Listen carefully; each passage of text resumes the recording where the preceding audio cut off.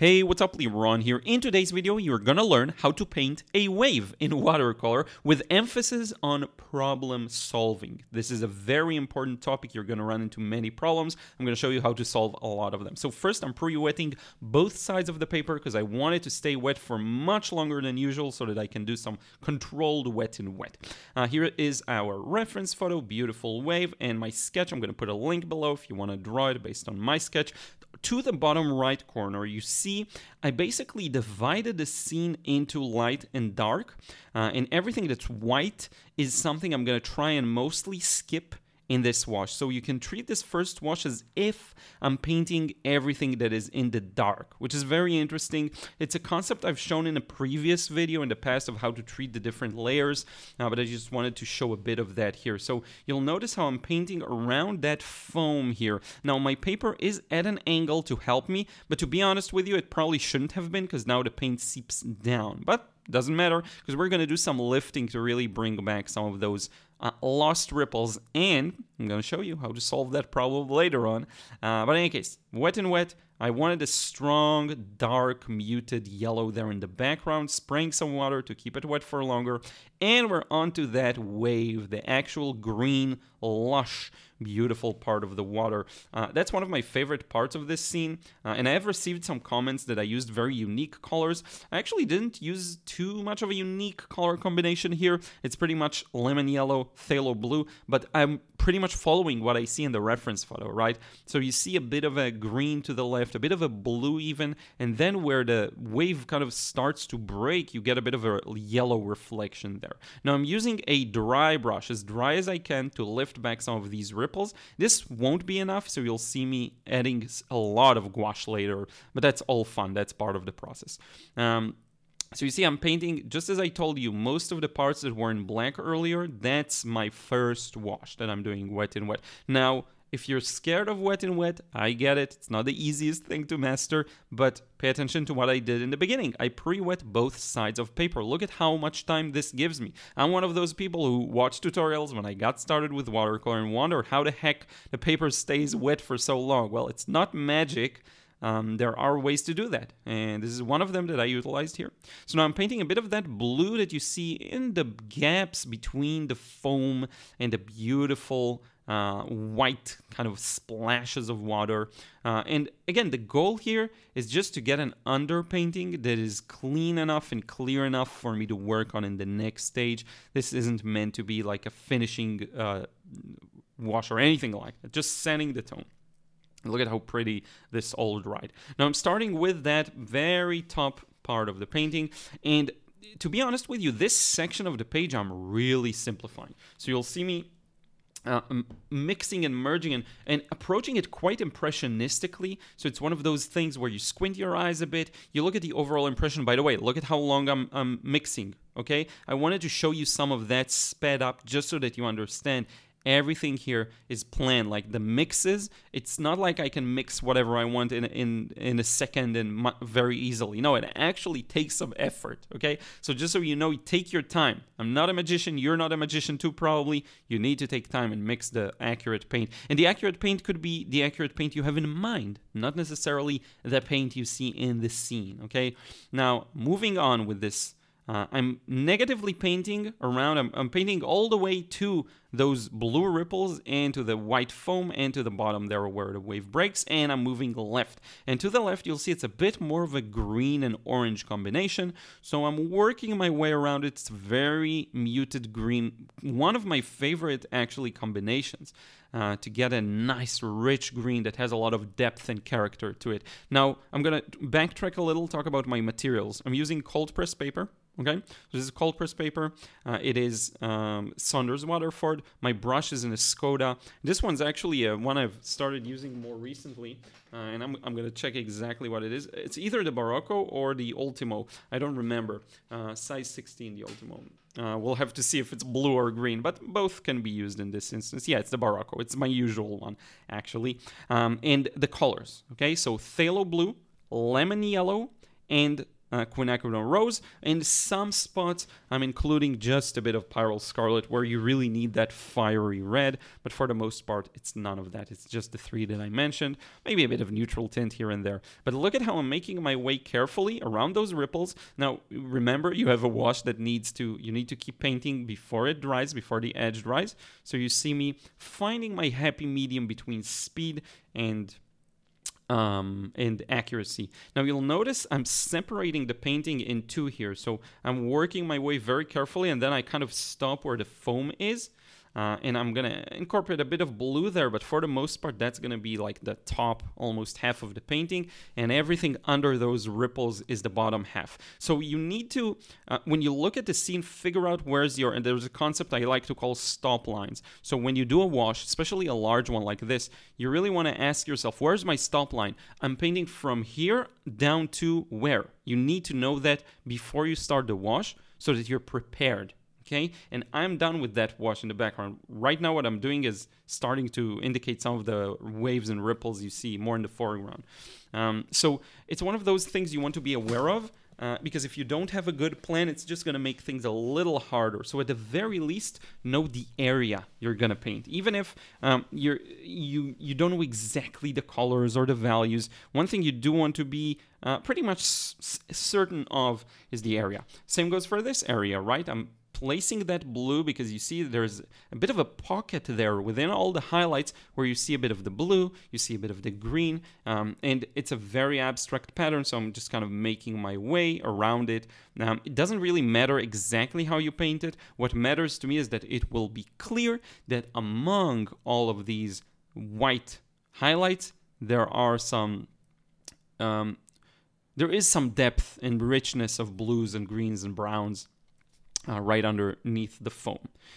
Okay, so you see now I'm working a little slower because I was able to work on small individual shapes. Now where I'll have to pick up the pace is this section, because we're going to paint this whole thing in one go. Now looking back at this, I did make a few mistakes, but that's fine. Could have probably simplified this into 2 washes and had a much easier life, to be honest with you. Could have pre-wet in some areas instead of painting wet on dry, which made things a little harder. But overall, I'm forgiving myself because I do really like the result. So you see me following that slightly darker wash within the wave, right? And I'm just ignoring the lightest bits, and I'm moving on with the inside of that wave onto where it goes and breaks, like, the hill of it. And this is where I see a bit of yellow. So the way I do this is I know I'm going to put a darker wash later on. So for now, I'm just establishing the general shapes of that yellow and green. Okay, I'm not trying to already paint the finalized shape. This is something I know I'll have to add on to another layer, because doing this in one go is possible, but it's very hard. So notice a couple of separations we talked about. You want to separate your shapes and figure out, okay, this shape goes from here to there. That gives you confidence because you know what you're dealing with, especially in large washes. And then we talk about separation of layers, right? Don't try to bite off more than you can chew, right? Is that how the saying goes? Don't do that, because it will make it just a lot harder. So work in small areas. The tricky thing about these kinds of scenes is that sometimes it's very hard to tell where those areas are, because it's such a organic, natural type of view that it can really play games with you and make you uncertain. Okay, where can I stop? Where can I continue? Don't let that fool you. Every scene is a collection of shapes. Find those shapes and you're good, okay? Find those shapes and you'll be all right. And every scene can be simplified to shapes. Almost every scene. If it cannot be simplified into shapes, it should be just one wash and easy anyway, right? So, and of course, you can have gradual transitions, which make things a lot harder, which is why I recommend sharp contrasts. Now, one more thing to have in mind is the size of your paper. This is a small size, which makes it easier, but also harder to include a lot of details, makes your margin of error smaller, so that if you make a small inaccuracy, it's going to show, unlike a bit of a larger painting. But it's more manageable, right? If you try to tackle this on a A4 or A3 size, A3 is larger than A4, right? You're going to have a hard time. So I would be careful. Now I'm doing a bit of wet and wet here. This is where I kind of messed up. So, right, I should have continued with this dark value all the way to the bottom left corner, but I kind of stopped because I wanted to capture the darkest middle where the wave kind of goes, where the tip of the wave is. And I should have stretched this thing all the way to the left corner, something I'm going to pay for later, but I'll just cover it up. It's okay.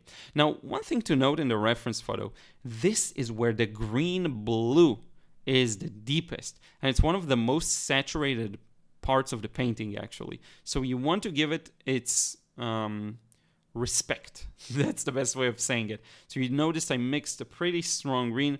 The camera doesn't show just how saturated it is. It's a little more saturated than shows, but I'm going to show you a scan in the end and you'll get it. Now, I love how these two parts of the painting balance. On the left, you have a bit of wet and wet, a bit more flow, but on the right, there is still flow and some organization, but it's a lot of individual brush marks showing that kind of dark shadow. It's not a shadow, sorry, it's a reflection on the right side. Now, to the left, I'm not going to touch that because that part is starting to dry. So you have to be very careful and aware of that kind of a thing. I noticed, I took a look at the paper, I saw where the light is reflected and where I can still work. Now, I'm going to mix, again, you got to give this strong saturated paint the respect it deserves. So I'm using a relatively clean mix of phthalo blue and lemon yellow and trying to capture that bottom left corner that I kind of missed in the previous wash, right? Because all of this needs to be darker. And that's where a part of the scene will feel detached, like it doesn't exist. That's usually when it's too light. And when a part of a scene annoys you and feels like it's stuck and it's too prominent, usually it's too dark.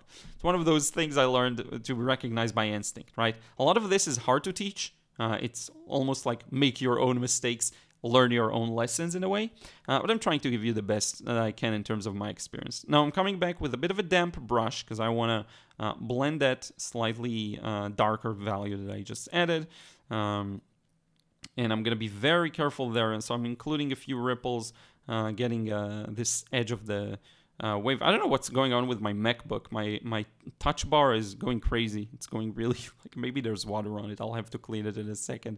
But yeah, sorry for that distraction. I'm actually going to do it now. I don't know. That was freaky, so I turned it off for now. But in any case, yeah. So now I'm building that curve part of the wave where it breaks and crashes. One of the more beautiful parts, because this is the area that leads you to the strongest contrast. So you have this nice little green with a dark, sharp tip to the right that you're going to see in a few seconds, and then immediately, boom, that foam, okay? You want to make sure you get that right as well. This scene is actually very complex, right? It's not necessarily easy, but I want to show you, even when you tackle a very complex scene, there's actually a lot you can do to make it easier, but also fix mistakes, you know? You see me missing an area, so I go back, and I add to it, or I may lift later on. I'll add opaque paint to bring back highlights. You can do so much with watercolor. I think a part of the beauty, I'm going to go on a bit of a tangent there, and I'm just following the abstract shapes in the water.